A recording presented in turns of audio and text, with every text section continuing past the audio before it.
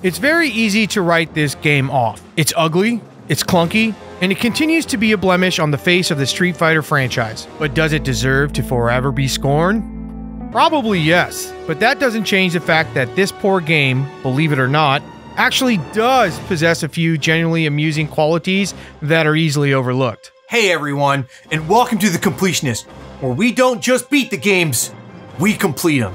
And we're knee-deep in video games at the movies month, where we're taking a look at games that inspired their own feature films. But in today's case, it's a game based on the movie, which was inspired by yet another video game. And if that sounds confusing, don't worry, because it is. That situation and today's game are both perfect examples of how the smallest changes can make something that once felt familiar instead feel slightly off. Like something's wrong, but you just can't put your finger on it. It's time to play Street Fighter the movie. Here comes a new challenger! Yeah! Danger!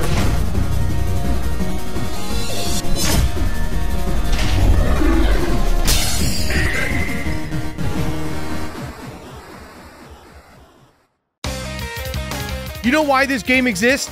You know whose fault it is? Mortal Kombat. That's right. If it wasn't for a little upstart of a fighter and all those other fighting franchises that were popping up in the mid-90s, putting players into a tizzy, then there never would have been a Street Fighter movie game. Oh, we still would have gotten the movie itself, since, at the time, Capcom was throwing the weight around. Weight that they had due to the runaway success of the 17 different versions of Street Fighter 2 that every arcade had on deck. So when Capcom stuck their foot into Hollywood's doorway, it was with a premise that took their initial martial arts conceit and turned it into what was essentially G.I. Joe, with a bunch of handsome, one-dimensional characters with superpowers. So G.I. Joe.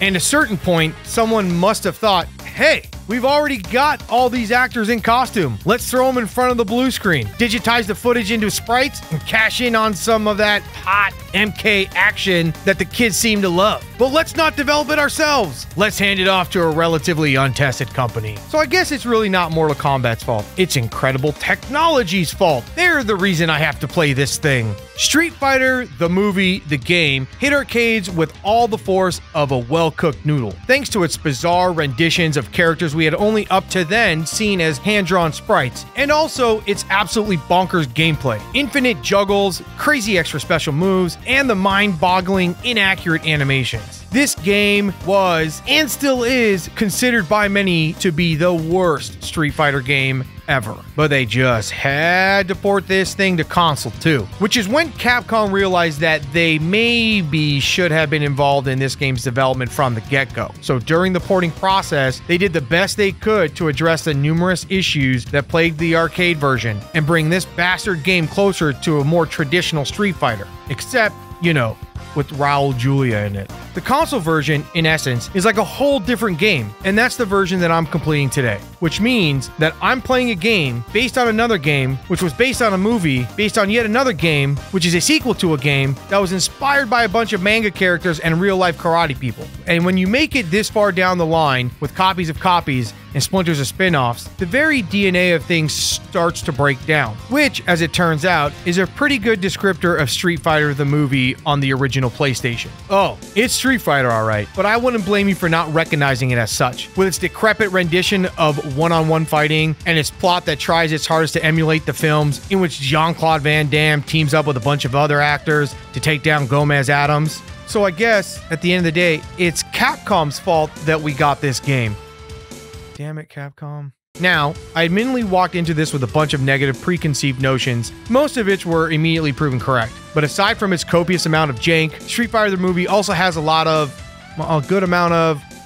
has a couple surprisingly delightful features. No, really. That's great news, General. Congratulations. On the contrary, I mourn. Okay. But to really appreciate the few things Street Fighter the movie does well, we first have to explore the many things it doesn't do that well. Like the cast itself. Don't get me wrong, most of the World Warriors are here, but man do they leave a lot to be desired, even with the console version adding 2 characters. Now we got DJ- wait a minute! Is that Miguel Ooh Baby Nunez Jr.? Ooh, baby, ooh, And they also added in, Jesus! Look, I'm glad all these guys are here, but this cast is far from perfect, and it could never have turned out perfectly with the way that these characters are rendered in-game. Things do not bode well when they can't even be bothered to key out the blue screen for the intro animations. And, as it turns out, there are indeed certain animations that should never be attempted by human beings. Like, what the hell is Guile doing here? It's the startup of his flash kick, but it's just his standing animation moved up to make him airborne. There you go, guy. And Chun-Li's dancing, while delightfully playful, seems entirely out of place. And what the hell is with Ryu's wind pose? Is that supposed to be his classic cross-armed finish? It looks like someone off-screen just called his name. Hey, Karate Man! This whole game feels like they technically delivered on the promise of a Street Fighter game, but they loopholed their way into a monkey's paw scenario because someone wasn't specific enough with the criteria. It only makes me wonder and shudder at what other characters would have been like in this style. The very slim Greg Rainwater as T-Hawk throwing people around would have been something to see. And Dr. Dulcim stretching around everywhere? Yeah, it's easy to see why they didn't touch that one. But where the hell is Fei Long? Well, he got cut and replaced with this guy, Captain Sawada. He's a generic character in the film who played a generic role, and aside from Fei Long's chicken wing move, which he blatantly stole, he's got a generic moveset. Whoa! Is that a teleport? Yo, calm down. I'm sorry I doubted you. Did you just super that guy with the power of pure shirtlessness? Fuck it. Sawada's the best character, and that's the first genuinely enjoyable thing about this game. You win. This weird mistake of a character just highlights how Street Fighter, the movie, the game, would have been better off embracing its own brand of weirdness, instead of selling the names of world warriors that already existed. Because now, thanks to this movie, and by extension, this game, there are tons of people out there that think that Blanca and Charlie Nash are the same guy. And let's set the record straight. Zangief is not, and has never been, a bad guy. He's a national hero, man. But you have to stick to what the movie brought to the table, which is why this game includes movie battle mode, an attempt to recreate the film's narrative with text boxes, low pixel images, and a smattering of fighting against the computer. And I hope you like playing as Guile, because he's the only character available. This mode actually feels like a choose-your-own adventure, except it's an adventure that I don't want to go on. After most fights, including an initial one where you're not even intended to win, love those, you get to have a Mei Ling-style chat with Kylie Minogue's Cammy, who offers players a choice between two options, with each leading to a different opponent and a different path through this mode. Also, she, at best, looks like she does not want to be here, and at worst, like she's judging you for playing this game. This mode isn't that hard to complete, since the loss lets you rematch your opponent indefinitely or until the timer runs out. But navigating through it got very annoying. I don't want to spend any more time with this game than I have to, so it sucks to know there's an optimal way to reach the end that could be passing me by. It took me a while, but eventually I found the fastest, most efficient path to the end. But no matter what you do, you'll always end your journey by fighting against Sagat and then Bison himself. But after you beat the big baddie, you'll have to face a beefed up version of him, known as Shin Bison, who, as far as I'm concerned, is no different than regular Bison. And I'm willing to bet that you can't even tell the difference either, because I've been indiscriminately swapping footage on both Bisons this whole time. An unsurprisingly anticlimactic end to a lackluster mode that I spent far too much time on. Oh, but I guess we're due for something positive about this game. So... okay, you know what? Something I discovered very early on is that this game is where EX Specials made their introduction into the Street Fighter universe, not in Street Fighter 3, and not even in Street Fighter EX. They appeared right here for the first time. And once your super meter is full, you can pull them off for free until you either use your super or until the round is over. My jaw dropped when the game let me keep firing off 2 sonic booms for free in order to keep the cheap-ass computer at bay. Sure, that probably isn't the most balanced choice in the world, but when you're on the road to completion, it comes as a delightful surprise and an unexpected piece of Street Fighter history. So that's something. You win. Once movie battle mode was over, I moved on to the real meat of this underwhelming entree, Street Battle, a fancy pants name for arcade mode. And even though I was starved to play as anyone other than Guile at this point, this mode quickly turned into a grind. This mode is as basic as they come, but at the same time, it also feels long as hell. Usually arcade modes clock in around 8 fights, but this game just had to be special and make it 12, with absolutely no way to lower that number. I'm obligated to beat this mode with every character, so I immediately tried to make the process easier by lowering the round requirement. No go. Not even an option. And the whole task is made even longer by these long-ass PS1 load times. I spent just as much time between fights as I did in them. I don't want to see these gross-ass FMV victory screens if you have to take 40 seconds to load them.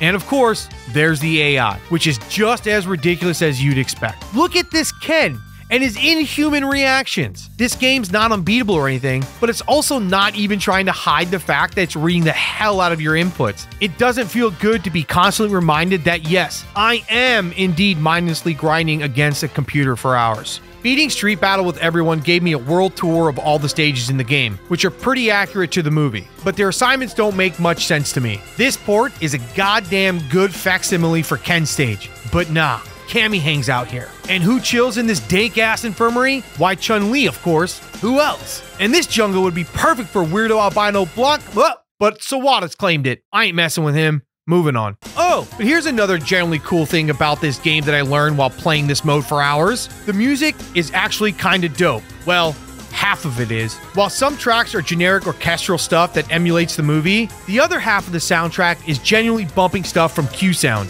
This stuff would have been right at home in any mid-90s Capcom game. This music could have had a life if it weren't tied to the sinking ship of a game. It's honestly the best aspect of the game, and it deserves better.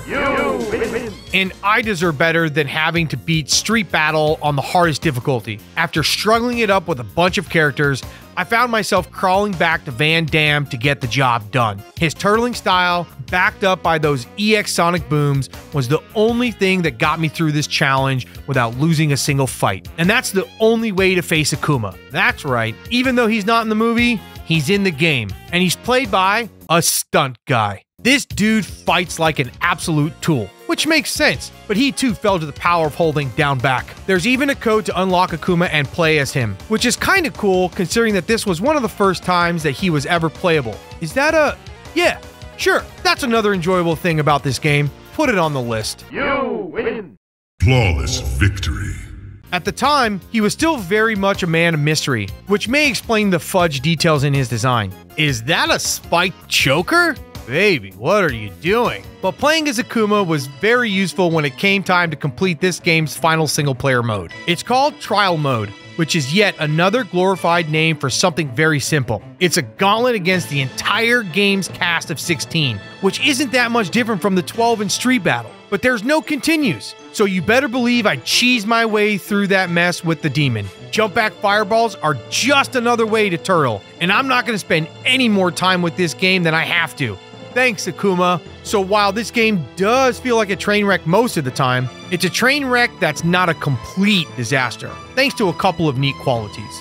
That being said, whether you feel like you can't look away or can't bear to watch, I sympathize with you. Quick, change the channel. Attention, fellow loyal followers of our Lord General Bison. Do you wish you had headphones with a battery that lasts through your entire guard duty shift? Are your usual wireless listening devices getting their frequencies crossed with critical communiques? Introducing the new Commuter 2 from Cove, a lightweight, portable Bluetooth speaker with enough potential volume to drown out the loudest pleas for help from your doomed captives. But most important is its ability to split into two, providing a surround sound effect for when you're listening to the Gospel of General Bison, or a left and right speaker effect for when you're singing along to the daily, mandatory recitations of the Shadaloo National Anthem. Water resistant and with up to 7 hours of listening on a single charge, the Commuter 2 is the official portable speaker of Bison's personal forces. And if you use the link in this video's description, you can get yours for over 60% off, which exchanges to roughly $3 Bison now that our illustrious Lord and Master has taken over most of the Northern Hemisphere. Get your Commuter 2 today, and remember, Hail Bison! Glory to the Pax Bisonica. Is this a joke? I mean, yeah, kinda. That became clear when the game rewarded me for beating movie battle mode with the music video, straight out of the 90s. It's not entirely out of left field, as the song was featured on the movie soundtrack, and the video features a lot of the actors from the movie. They're not in costume or anything, but they are looking fine as hell. Look at Balrog giving you the bedroom eyes. Plus, the song isn't that bad either. But things aren't so cool when it comes to the rewards for beating Street Battle mode. There are, of course, the obligatory character endings featuring text and still images, and that's hardly a reward for trudging through the AI's crap. And to top it all off, if you manage to beat Big Bad Akuma, you're rewarded with a strange radio broadcast over a black screen. It's weird. I have a lot of unanswered questions about Street Fighter the movie, but I don't really have any motivation to find out the answers. There are far better Street Fighters to spend your time with, and completing this game, while not too time-consuming, is pretty grating. Normally, when we complete fighting games around these parts, I can convince people to try out versus mode with me for shits and giggles, but I didn't have the heart to do so this time, and I think that's pretty telling. Mr. Van Damme, I think I've had enough. When I completed Street Fighter the movie, there were 17 long trips through Street Battle. If the AI input reading doesn't get you, then the load times will. Supposedly 2 Bisons defeated in movie battle, but I'm not so sure. 16 opponents defeated in trial battle with the help of Jump Back Fireball. Countless EX Sonic Booms tossed, because I ain't paying for them. 13 hours of total playtime, and 25 years since we've been able to play as Captain Sawada. Let's correct that mistake, Capcom, shall we?